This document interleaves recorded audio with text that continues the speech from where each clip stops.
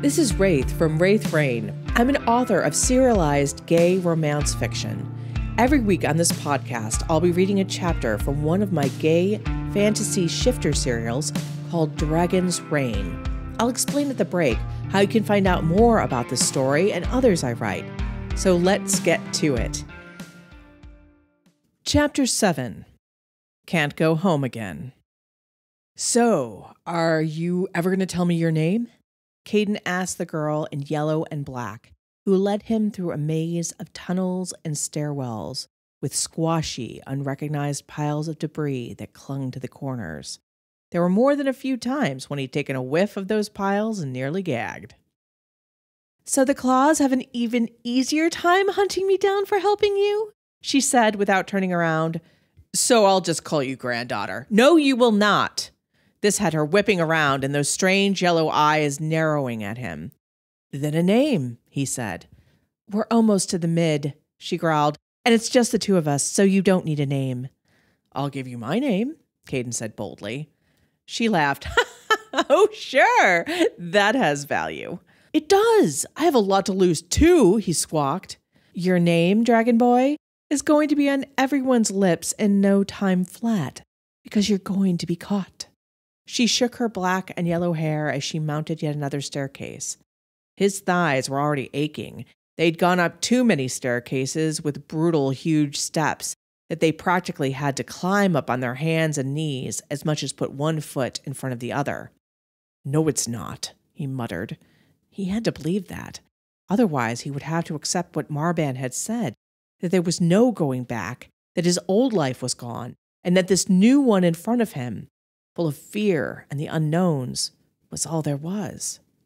She stopped, and he was pretty sure it wasn't just to lecture him, but because she was tired too, and turned around to look at him, hands on her hips, a mixture of frustration and anger on her face. I don't believe you're this stupid, she said as she rested against the slimy wall.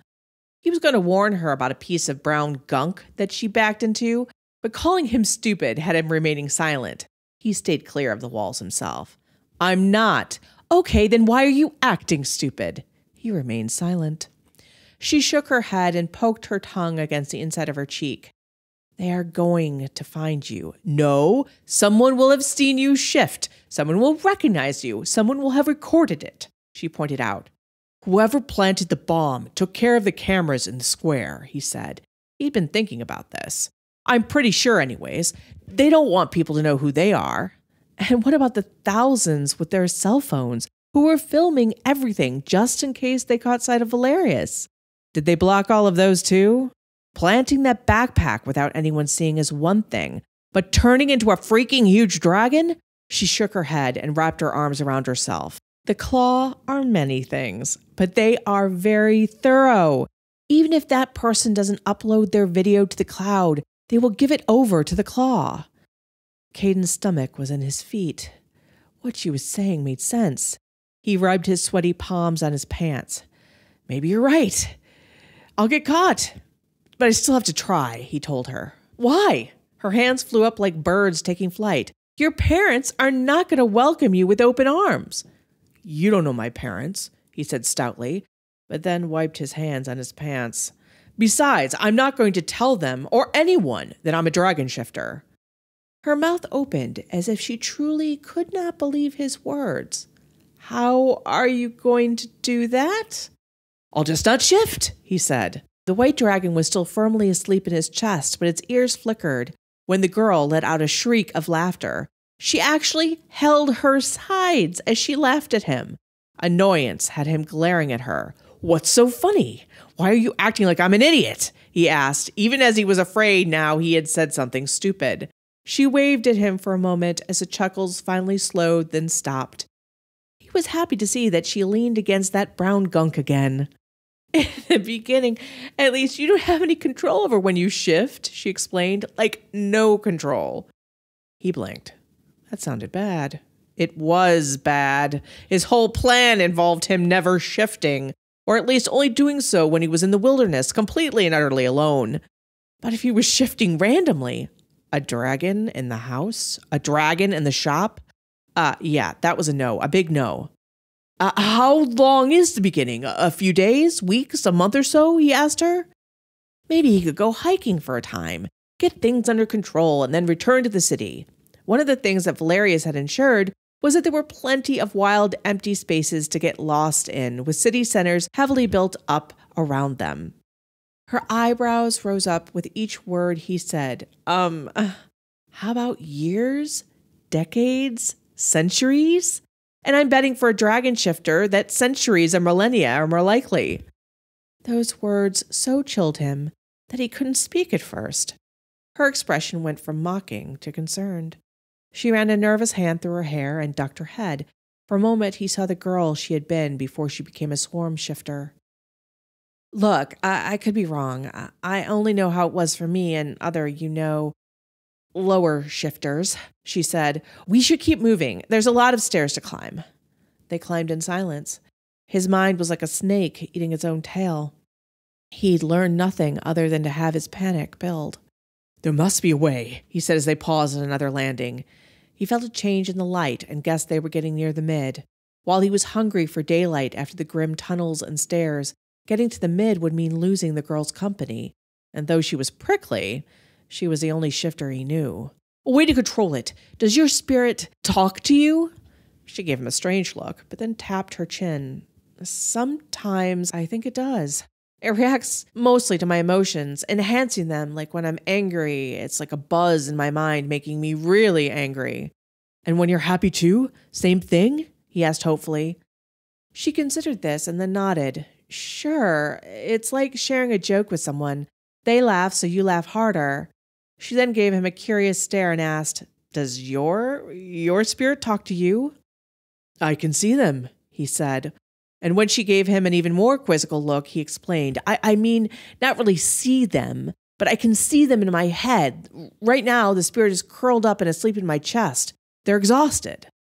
Oh, she seemed perplexed by this.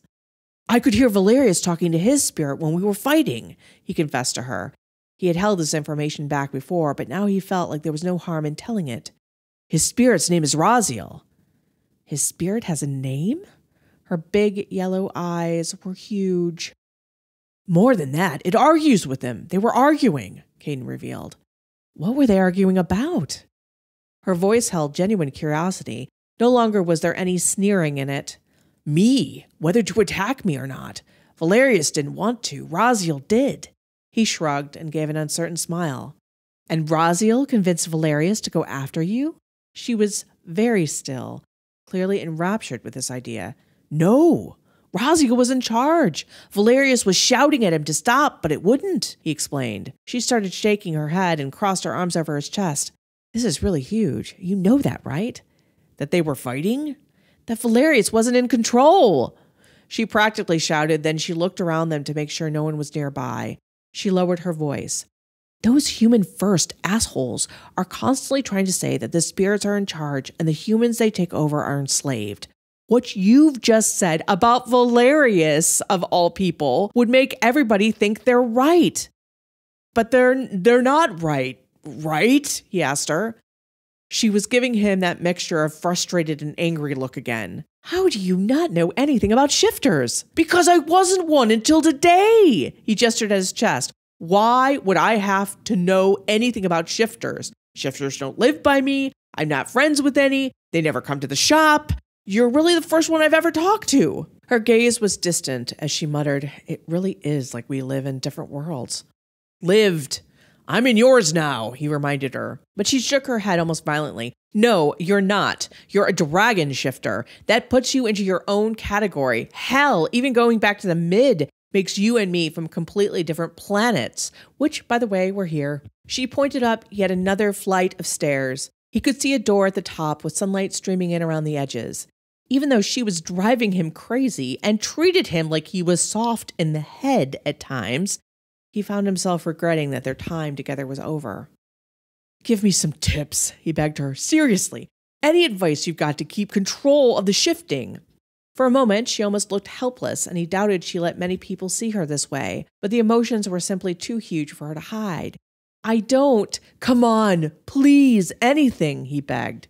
She shook her head, but said, Don't get angry. Try to control your fear. Meditate or something. Emotions make you lose control. Lose control and you shift. Your spirit, she swallowed. Your spirit will protect itself. So if you're angry or afraid, it will want to lash out. Okay, so I've got to keep as calm as possible, he said with a nod.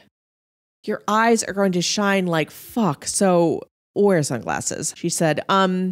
You'll feel pressure in your chest if you're going to shift. If that happens, you need to get the hell away from everybody. He imagined becoming a dragon in the house. It would destroy the whole building.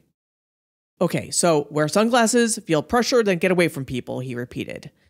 And this sounds crazy, but if what you said is true, talk to your spirit. Explain what's going on, she said, and then flexed her hands together. Look, the biggest thing you've got to remember is that you were chosen.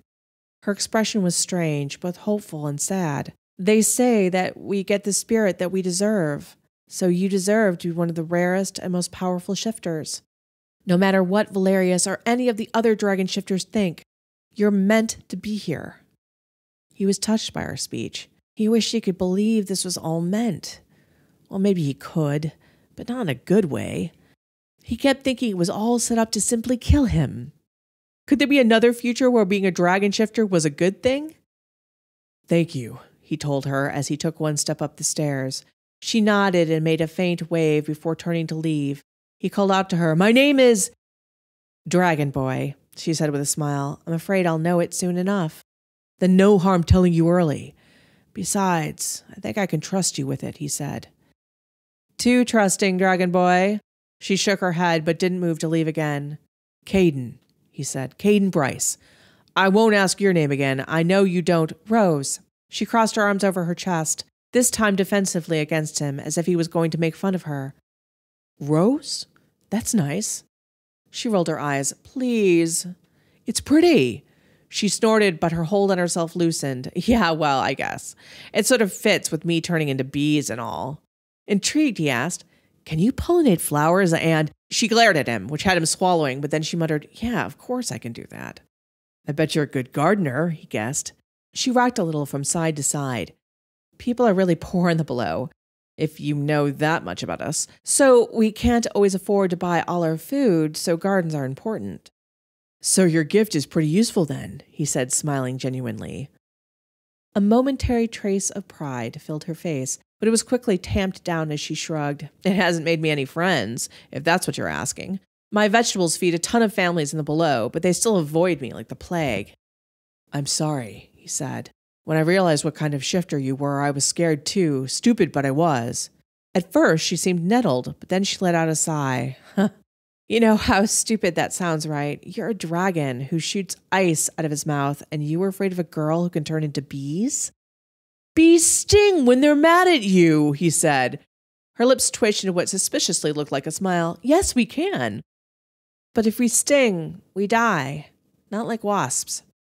"So when individual bees you turn into die—" "No more questions, Dragon Boy. I mean, Caden," she said.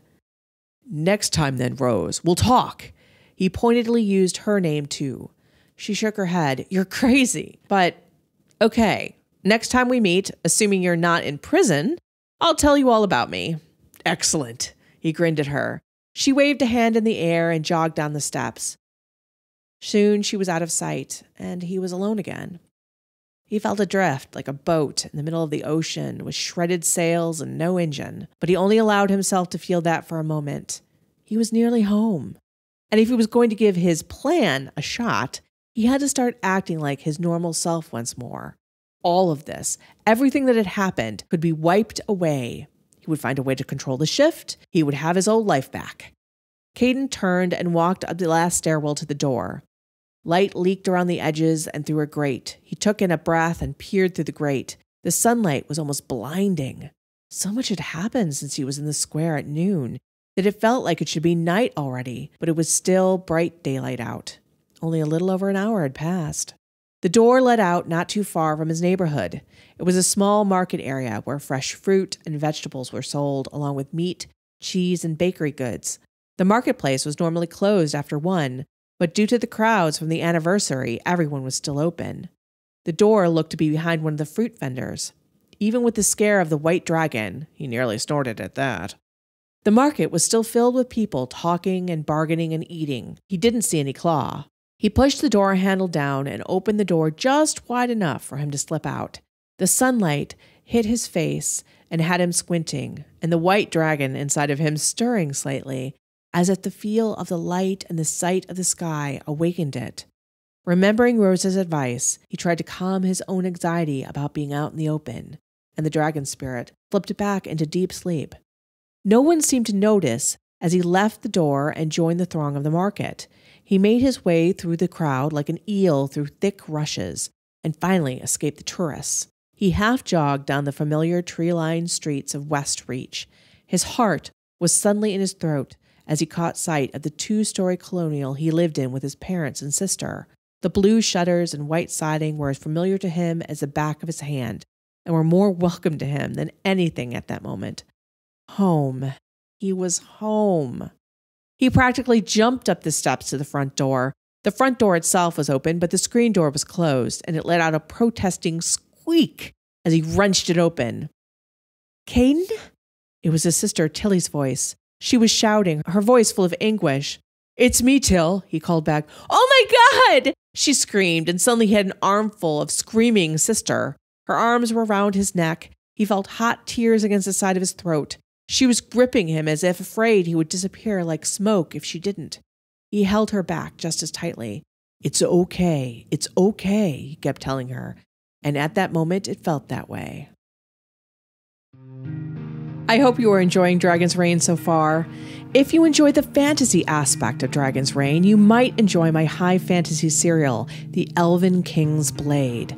The fantasy spans between our modern human world and a magical one where elves and other immortal beings are real.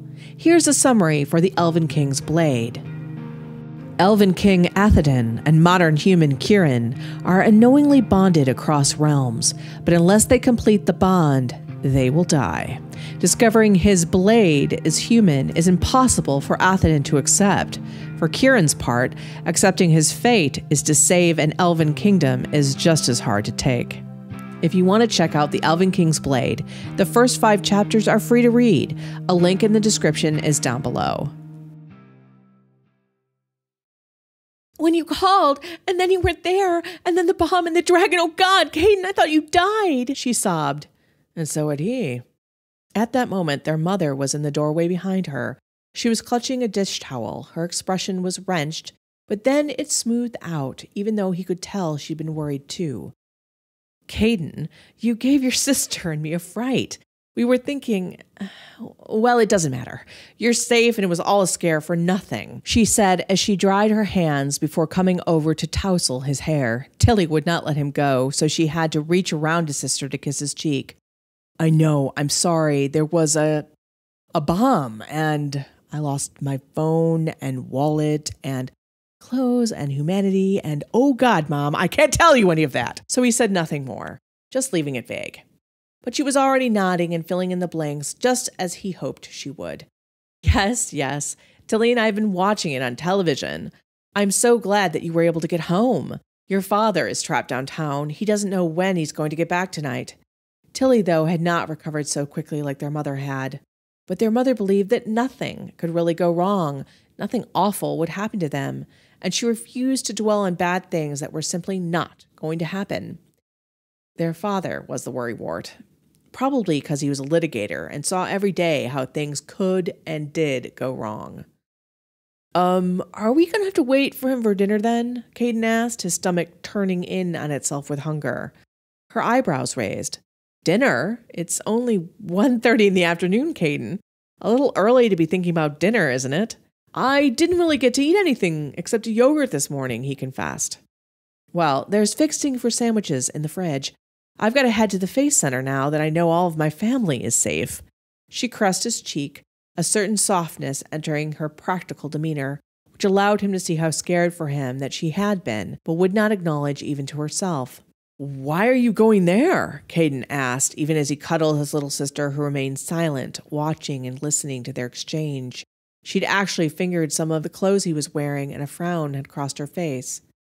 "For the new dragon shifter," their mother explained, as she pulled on a light jacket. His stomach suddenly did a physically impossible thing in his chest that felt rather like a double axle. Oh, I mean, what exactly are you going to do for him or her? Pray to the spirits to calm things down and care for them, of course, she said. This new spirit must be terrified after the reception they received from Valerius. His heart lifted a little. So you think Valerius was wrong in attacking the White Dragon? You don't think they had anything to do with the bomb? Spirits are all about life, honey, not death. I'm afraid that bomb was likely something set up by humans first, she sighed. Even as he felt that swelling of hope, he heard Rose in his head telling him that maybe his mother only felt that way because she didn't think that the White Dragon was in her house, in her son. Valerius didn't exactly think so, he found himself pointing out. Well, dragons are territorial, honey, and it was as likely as much a shock to him as it was to the person who became the White Dragon. And with the bomb and all, she waved a hand. There was a lot going on. Things will get better. You'll see. Everything will be as it should be. The spirits will provide. Make sure you stir the stew every once in a while or we'll have blackened stew for dinner, as I assume you're staying here and not going back to work. He was not going anywhere near the square, though he would have to contact Wally and Landry to let them know he was all right. No, I'm here.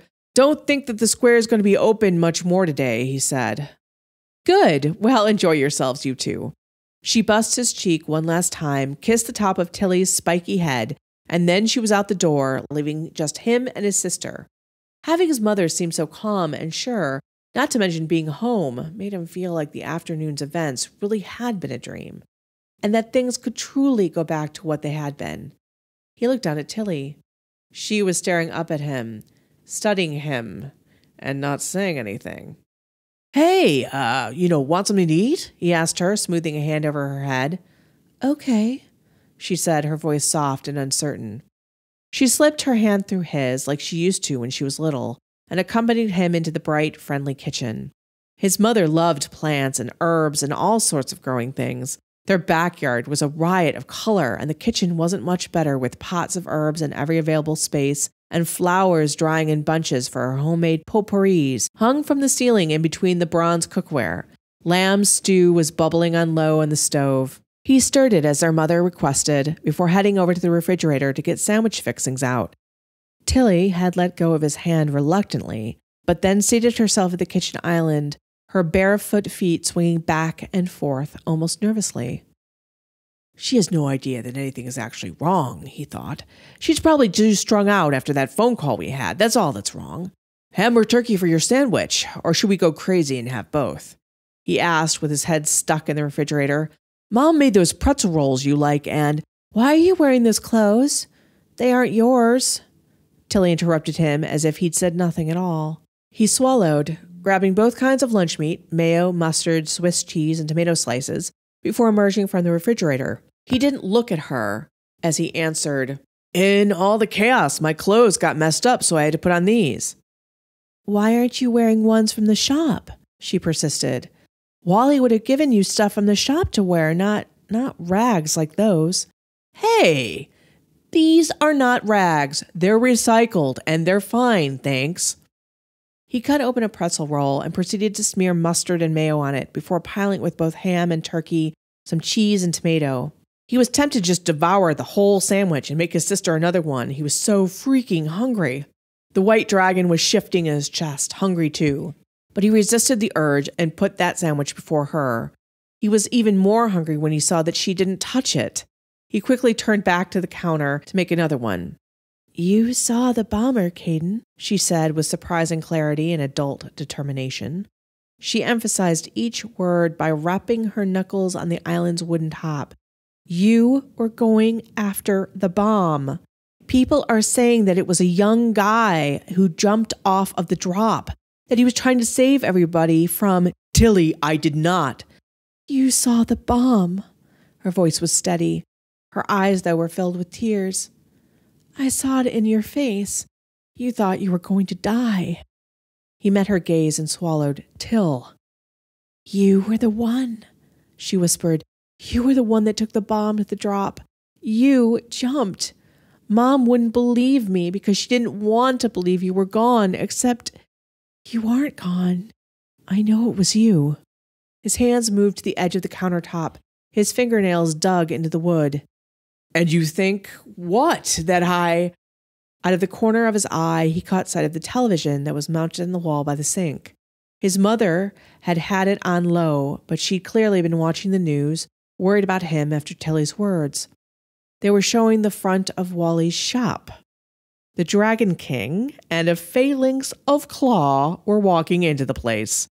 The reporter was saying something breathlessly that he couldn't hear and didn't need to. He's already found me, Caden thought. Rose, you were right. I was stupid. There is no going home again. Everything is different.